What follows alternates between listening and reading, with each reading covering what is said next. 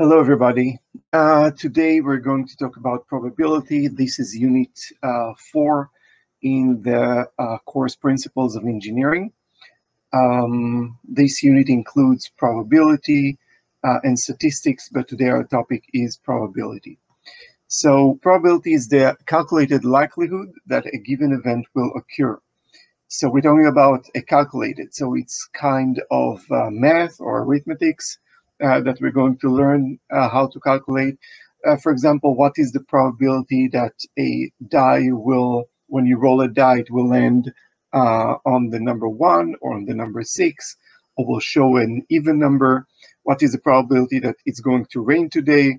And so on and so forth. Probability is almost in every discipline and field of science, natural science, and basically everything, including economics, including business, and every field uses probability in this way or another. Okay, so we have the methods to determine probability are empirical, which means observation. We make an experiment and we see what is the result. Theoretical, sorry. When we have a coin, we can toss a coin and we know that it's either heads or tails. So we have a 50-50 chance. When you roll a die, the chance for each number, we'll learn how to calculate it in the next slides, but the chance or the probability for each number to show is 1/6, 1 out of 6.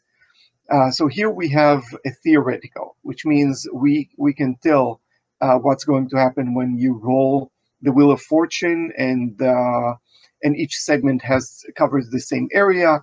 When you toss a coin, when you roll a die or dice.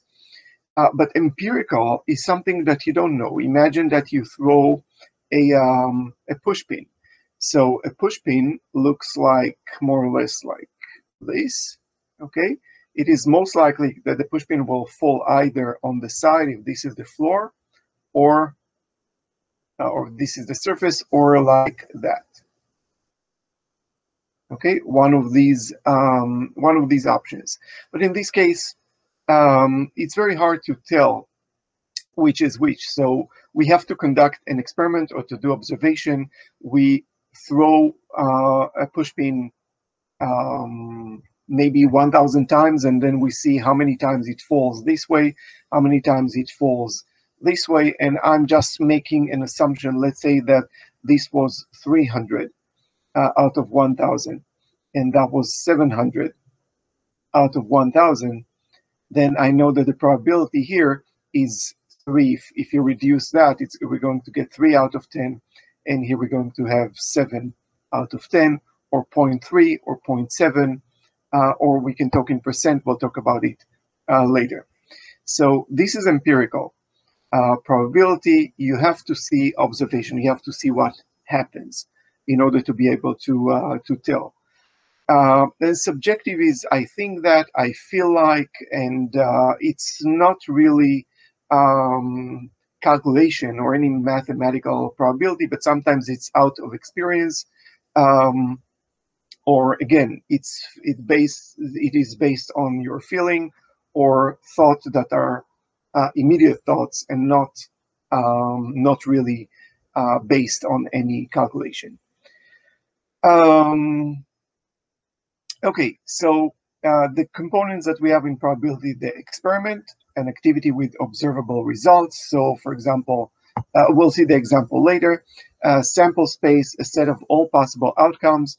The event is a subset of the sample space that we had here, and the outcome is the result of the experiment. So let's see an example. What is the probability of a tossed coin landing heads up? So the experiment is we toss a coin. This is the experiment.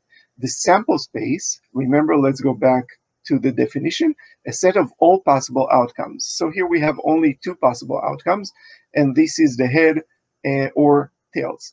So this is the sample space. We have heads or we have tails. Okay, this is a set. Usually we can put a set in curly brackets. So this is our sample space.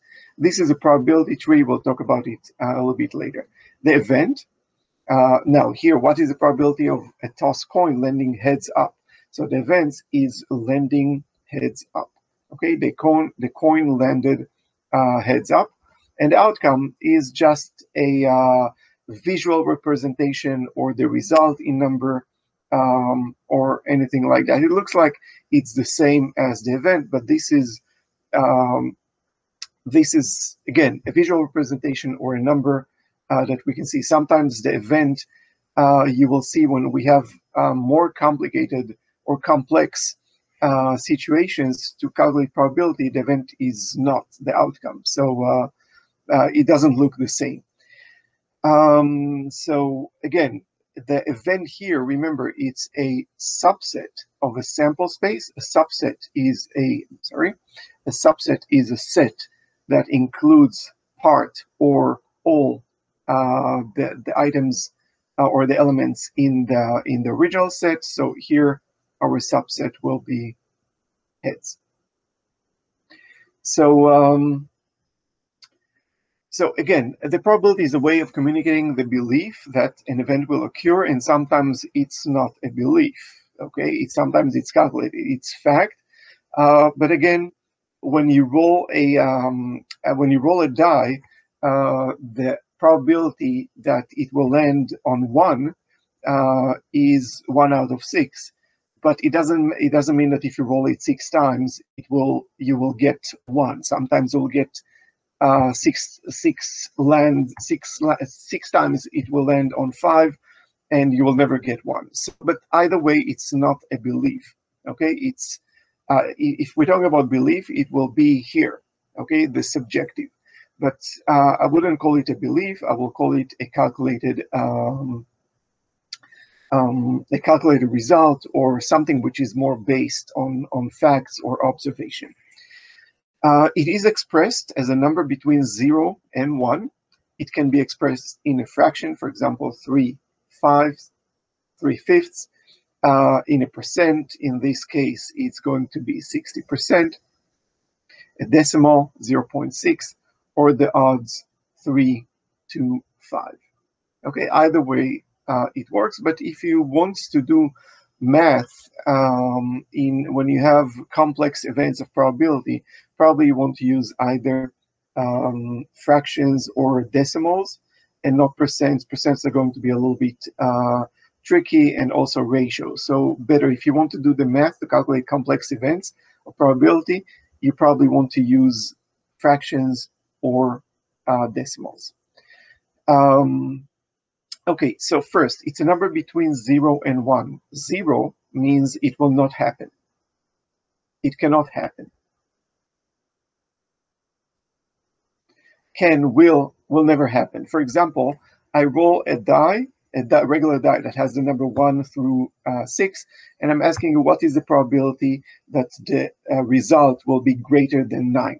So this is impossible with one die, and the probability in this case is 0. 1, it will definitely occur or happen.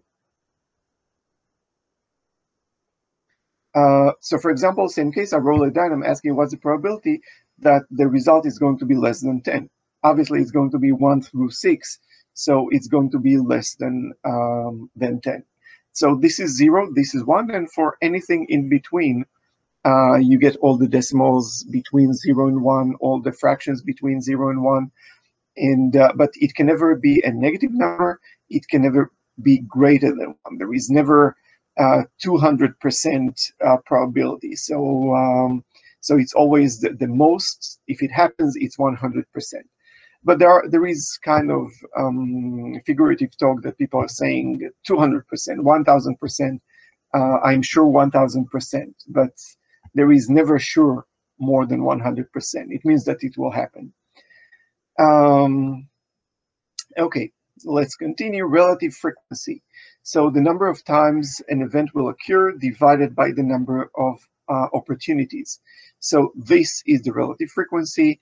This is the number of times that the event will events with outcome X, and this is the total number of events.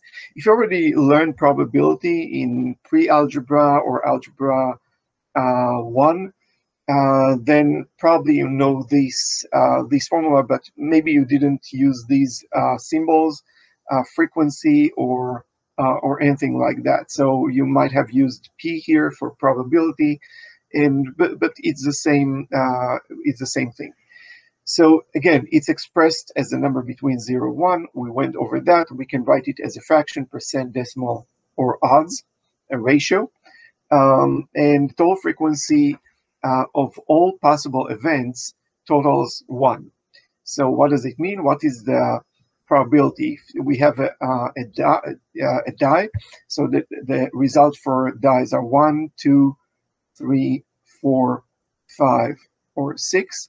And what is the probability that it's going to land on either of these?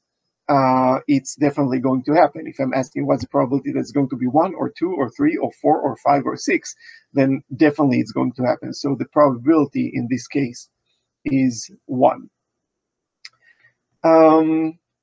What is the probability of a tossed coin landing heads up? So let's see how we calculate that using the equation. Obviously, you know the answer. Okay, you know that it's half, you know that it's 50%, or we say 50-50.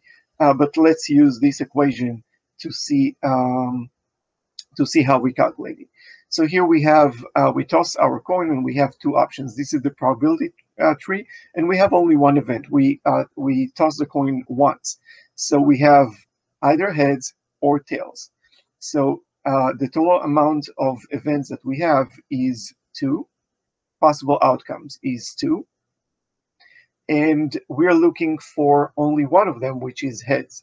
So the desirable outcome is heads. And this is 1 out of the 2. And our probability is half, or 0.5, or 50%, or 1 to 2. These are the odds, or the ratio. Usually you have to choose only one number. You don't have to show all work unless you're asked to. If you have a worksheet and in the worksheet the instructions tell you to show your result in both decimals and percents, then you have to show both. If it tells you if the instruction is to show all 4 options, then you have to show all 4 of them. But if there are no instruction, you can choose your own number. And again, better choose either fraction or decimal, but any other answer is acceptable. If it's a multiple choice, then you need to know sometimes the answer will be in a ratio, and this will be the correct answer, and all the others will be might be in decimal, but these will be the wrong answer. So you need to know your answer in all 4 methods, but if not required, then you have to show your answer only in one method if you have to calculate something and show work. So let's see an event which is a little bit more complex. So what is the probability of tossing a coin twice and it's landing heads up both times? How many desirable outcomes we have? How many possible outcomes? So first, this is our first toss. We have 2 options. For each one of these, we have another toss, which means we have another option. And what you see here, this is the sample space.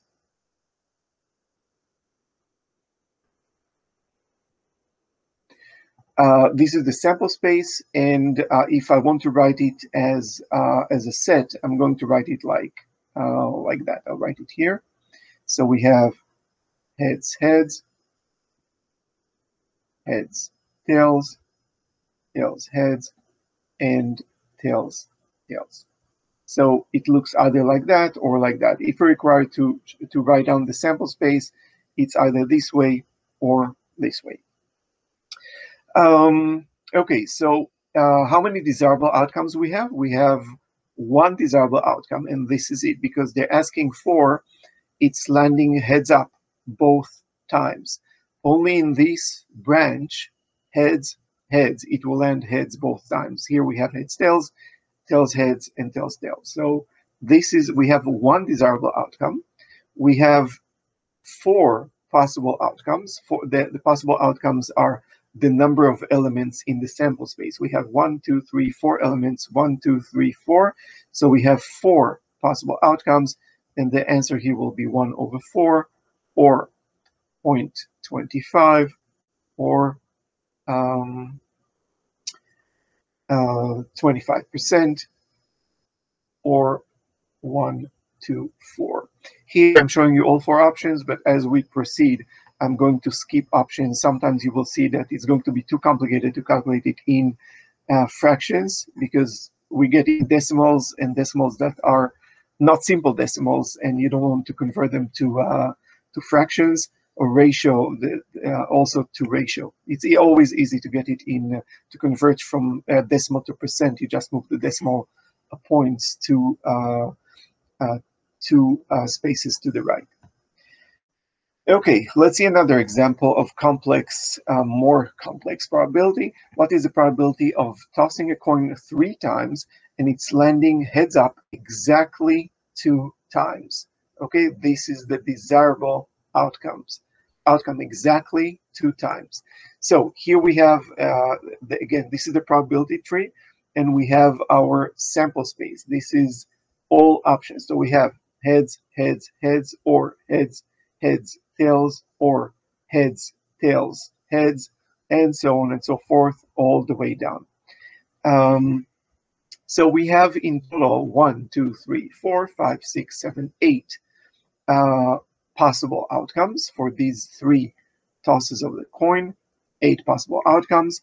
And now we're talking about exactly 2 times. Heads up exactly 2 times.